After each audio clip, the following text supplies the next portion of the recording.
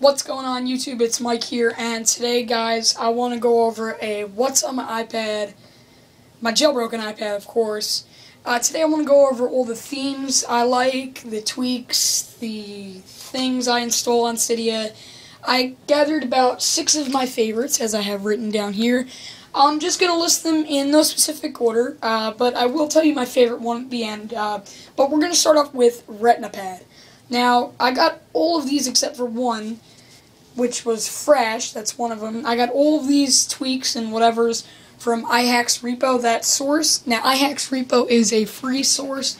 It gets you all the free stuff, but guys, I suggest you support the developers. All the paid programs I did get through, I actually did pay for one or two, but the others I used iHacks Repo because it's important, guys, to support the developers so we can continue to have great tweaks like this. This is just a one-time deal for me, and from now on I'm going to continue to buy my tweaks. Anyways, now RetinaPad, what that's going to do is it's going to get rid of those ugly graphics on your iPad from iPhone apps and put them in full Retina quality. Let me simulate that there.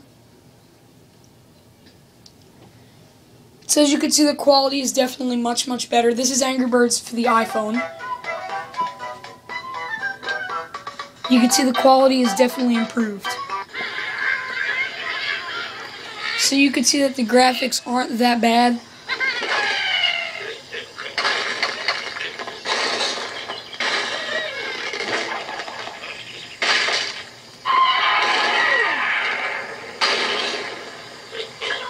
And I just used my Mighty Eagle.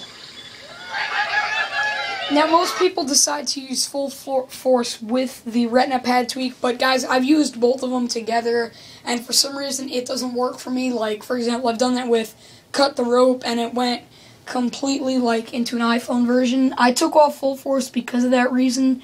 So now if we look at Cut the Rope, you could see the quality is definitely much better with the iPhone edition on the iPad. You could see it's definitely improved from a pixely type of image previously. Alright guys, next up is the inPulse theme, and that's what I have selected on my iPad now. That's free in Winterboard, I think. Well, it's free in Cydia rather, but it's a Winterboard tweak. Again, I got most of the stuff from iHacks Repo, so that's all I'm going to say. Anyways, what that is if we go here into Winterboard, you can see here that we have the inPulse for iPad. It's iPod skin, inPulse for iPad springboard, lock screen, icon shadows, and dock. So basically, inPulse takes your iPad to the next level. You could see my icons are all customized out. There's a nice shadow behind them. That's kind of hard to see, but there is a shadow. There's a new dock at the bottom. The folders, everything is just a shadow, and it looks really nice. Some of the icons have been customized to look a little bit better, but not all of them. There's also a custom iPod skin. As you can see, it's like a chromish type of color, and if I go ahead and tap a song, you can see that it's a nice chrome color. Let me see the other tweaks we've got here. Where is it? So, and also there's a really nice lock screen to it as well. The time bar, like, it's just like transparent, and then the slider is really nice too. So that is inPulse for iPad theme. Next up is LockInfo, and LockInfo you just saw is basically kind of like Notification Center on iOS 5, but in this case my iPad 2 is on iOS 4.3.3, and as you can see here I have my calendar, my favorites, my mail, my notifications, and my Twitter all sitting here waiting for me to use them. So let's say somebody replies to a tweet on me on Twitter, I can read it from there. If somebody sends me an email, you know, this is good for push notifications if you have them set to not manual. Now, of course, it does drain your battery a little bit, but I seem to like it because then lock screen notifications work as well. And also, when you install LockInfo, you also, if you don't already have it, you get activators. So from anywhere on the home screen, you could just pop your LockInfo screen anywhere. So, guys, it's much like Notification Center that's coming in iOS 5, but since we don't have it yet for the public, that's what it is. I've used Notification Center on my iPod Touch 4G, which does have iOS 5, and it's kind of similar, not much, you know, but it's kind of got the same type of things. So that is LockInfo. Up next, guys, is Wii Sounds. If you've noticed, every time I lock and unlock my iPad, there's the Nintendo Wii Sounds. This also goes for SMS, although it doesn't apply to my iPad. Mail, anything else you could think of that has sounds. They're all customized. That's also available in Cydia under the iHacks repo source. I like the sounds personally, that rather than the lock sounds. If I had to choose between any sounds, definitely the Wii ones. And I dedicate that one to Koi2281 with his original tunnel wallpaper theme. He built the whole thing with glass-colored icons and Wii Sounds and tons of customizable stuff, and I fell in love with the Wii Sounds. So ever since then, on my jailbroken device, I've had them. Up next, guys, brings me to one of my favorites. Now, if you don't have iOS 5 again on your iPad 2 and you're not a developer, like you haven't set up your iPad for development with Xcode, then you do not have multitasking gestures. Mine isn't set up for development, nor is it running iOS 5, but it seems like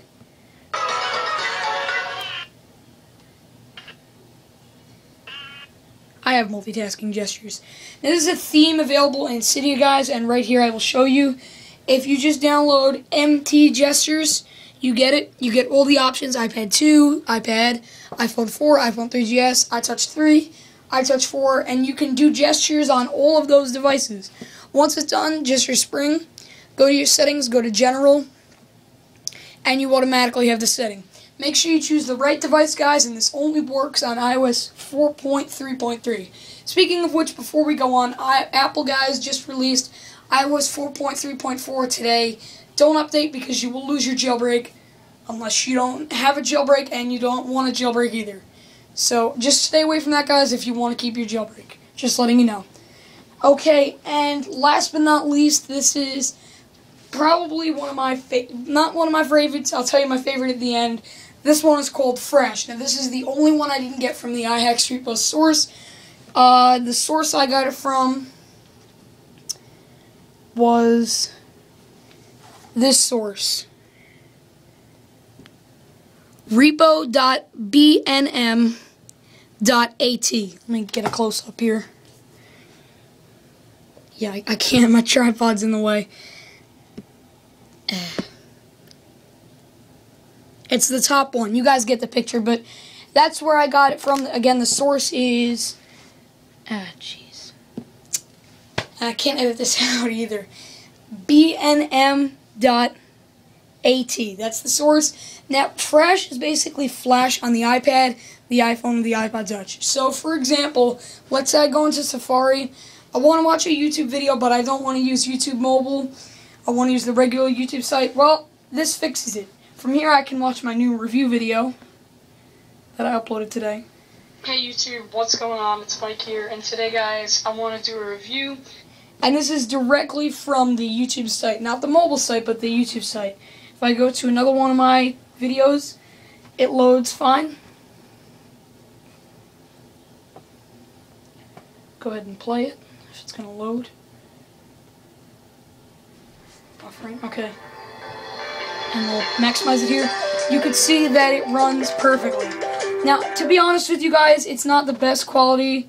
It doesn't have the best sound quality, although I did upload all these videos in 720p. Frash doesn't offer the best quality, so like, for example, if I go into YouTube, I want to do a review on the X keys. You could definitely tell from the X key review video that the quality is improved in the actual YouTube app for the iPad. So, that's Frash. It doesn't allow games or anything. Like, my brother tried Club Penguin on the iPad, and that didn't seem to work at all. And, last but not, that's it for the tweaks, guys. I think out of all these, my favorite is multitasking, multi-touch, whatever you want to call it, gestures. And you're probably saying, what? That's not good. I love multitasking gestures. I think it's the easiest way to navigate through your iPad, iPhone, or iPod Touch. I absolutely love them. With these multitasking gestures, I think, especially on the iPad, Apple can eliminate the home button because now that you could do this, there really is no longer a need. And by the ways, multitasking gestures, you could use 4 or 5 fingers to swipe through apps, pinch to the home screen, or raise the multitasking bar.